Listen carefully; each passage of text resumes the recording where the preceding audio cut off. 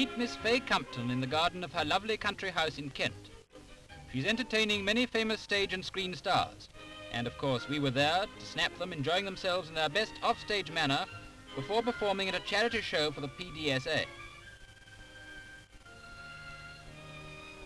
Come along now and greet them. Fay's done a pretty quick change. Credit our camera for it.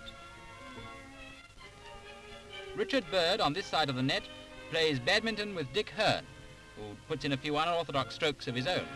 In this group, there's Leslie Henson, Helen, Gilliland, and Phyllis Monkman. You can't keep Leslie down. He even tried to edge into a perfectly good deck tennis match. In the next court, Heather Thatcher, wearing her monocle, partners Henry Kendal. We asked her a question, but this is the only reply she gave.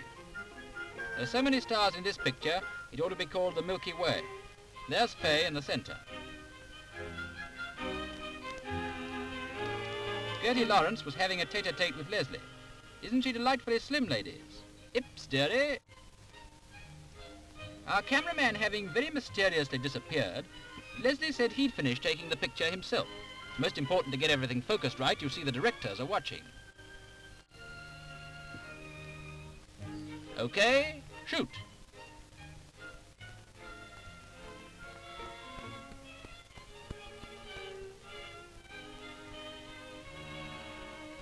We're very sorry we can't show you the last part of the film that Leslie took, but this is one section.